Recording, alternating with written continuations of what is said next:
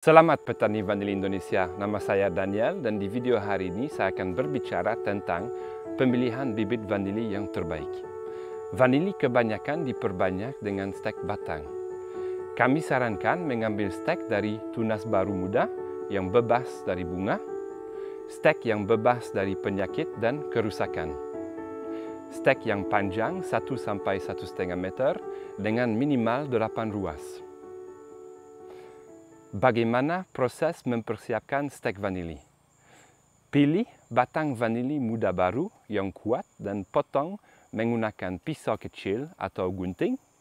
Potong setidaknya 8 ruas di atas tempat tunas muncul.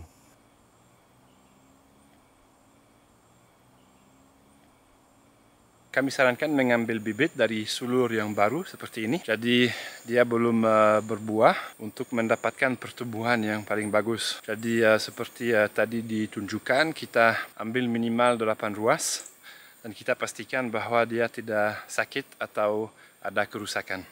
Potong 4 atau 5 daun di pangkal stek.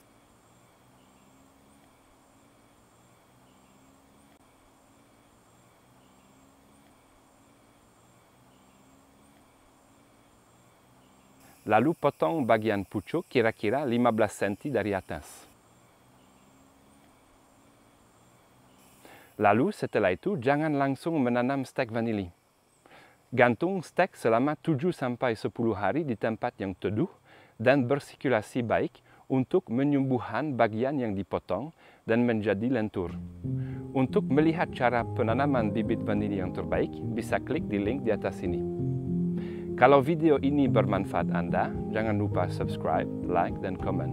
Sampai ketemu di video berikut. Terima kasih.